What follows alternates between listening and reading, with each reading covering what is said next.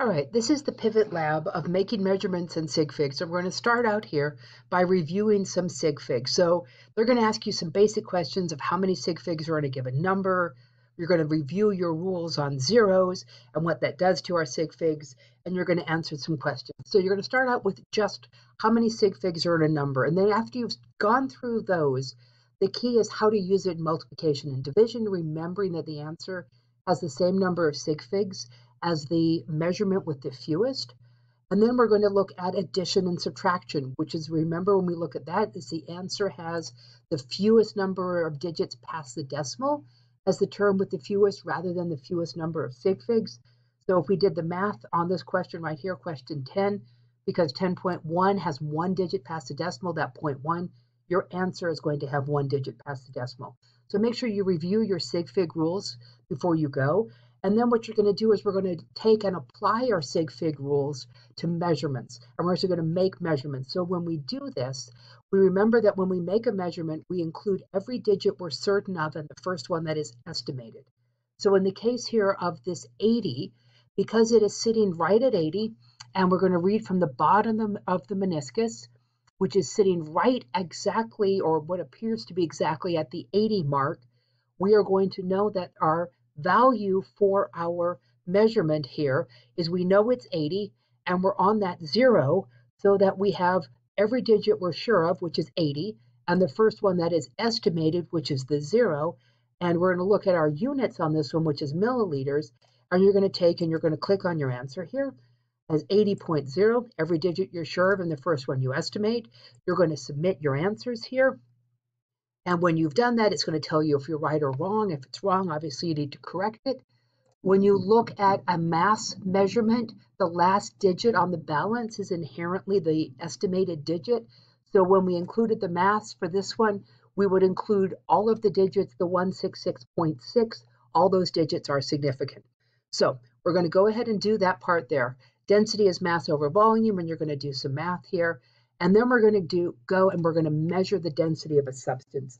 And from this, we are going to take and we're going to get the identity of the substance or approximate it from its density. So to do this, we have to make some measurements. So I'm going to start out here with liquid number 1. And I'm going to start at the beginning on liquid number 1, and I'm going to go to the very beginning of it. If you go to the far right-hand side, here this expands your screen.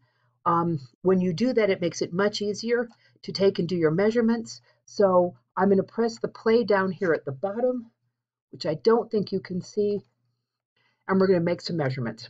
So the first thing we're going to realize is that we're taking and we're weighing the graduated cylinder, so record that mass of 96.4, and then we're going to add some liquid. Now, as we add the liquid, it's going to have a few bubbles in it, and so we're going to wait a few moments for the bubbles to settle, and then we're going to record the mass and read the volume. Now, when we do this, we're going to wait until just before they start to add more liquid, and you can see that with the Erlenmeyer flask here being poured into the graduated cylinder at the top, and we're going to record the volume. So I'm going to record here that my volume is 22.0 milliliters. Read here at the bottom of the meniscus. You could put 22.1 milliliters if that's what you see. Record what it is you see. I'm going to record the total mass here of 124.1 grams, and realizing that I had that 96.4 grams for the mass of the empty Erlenmeyer flask. And I'm going to do 2 points here to show you how we would graph it. So they're going to add some more liquid. They're going to give it a second for the liquid to settle. And I'm going to record the volume again just before they start adding more liquid. And I can see that by the Erlenmeyer here at the top. Like you, I probably just missed it. So we're going to try that one again.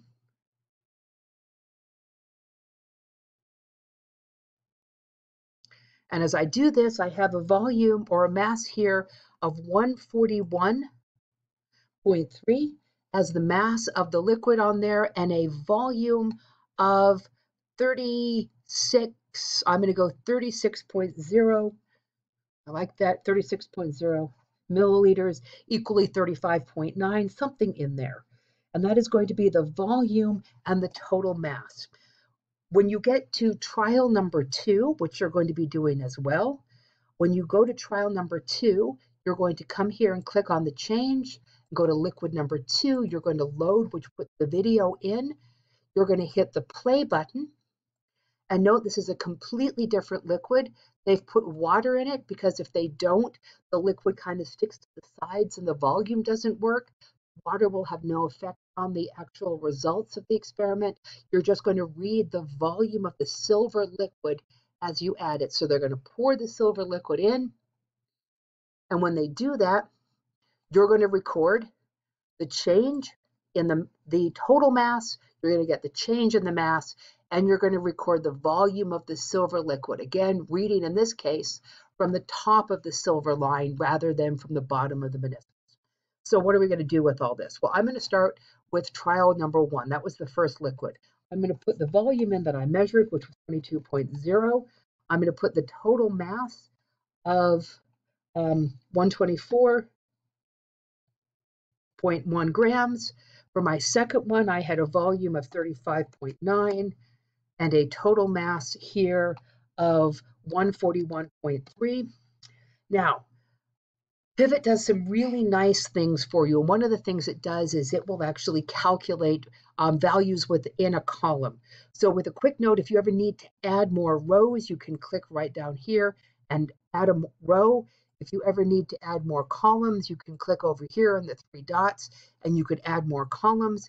If you want to change the name of a column, you can go over here and you can just type in and change the name. You can change it Sig Figs. You can do all sorts of things. But what I'm going to do is go over to the third column where it says the fluid mass, and I'm going to do some math. Now to do this, I'm going to go to change column formula. And when I look at this, what I want for my change column formula is I want the total mass, which is what I measured, minus the mass of the graduated cylinder. So to do that, I'm going to click on this little negative here. That's going to be subtract. I'm going to click in the number, and I have to just click it in here on the calculator. The empty graduated cylinder weighed 96.4 grams. So I'm going to click that in, and I'm going to click on submit. Now, if I make an error, I just click on this C button, and that will just clear everything. And you can do all sorts of different math here. So if I click on the submit, I'm going to get the mass of the fluid in this liquid. Now, when I do, or fluid, the mass of this fluid in this experiment. So what do we do from this? Well, from here, we want to graph it. So we're going to go down to our next option, and we're going to graph. Now, obviously, I only have 2 points, so I'm going to get a nice straight line. But what we want to do on this one is we want to graph the volume on the horizontal axis and the mass on the vertical axis. So how do you do this? Well, to graph or to pick which columns you want to graph, all you need to do is click on the axis themselves. So if I want the volume on the horizontal axis, I will simply click on that. I will put configure horizontal axis and I will select which one I want to graph, and I'm picking the volume. Do zero uncertainty. The uncertainty is a little confusing at this stage. If I want to go to this one, I have total mass selected. I don't want total mass selected. I, in fact, want the fluid mass selected. So I'm going to change that. I want no uncertainty, and I'm going to click on the mass of the fluid selected. And you go, okay, fantastic. Yours won't be a perfect straight line because you're going to have more points. But what I really want out of this is the density. We know the density is the mass over the volume, which is going to be the slope of this line. So if I click over here on this little cog, our little settings button, I can hit curve fits, which will put a best fit or a trend line in here. I'm going to select linear because it's going to be a linear fit, and I'm going to click done. And when I do that, it is going to give me a lot of information down here. So if I look at this, I realize that my line, instead of saying y equals mx plus b, they choose y equals ax plus b, where a here is the same as m, and it is the slope. So what does this tell us?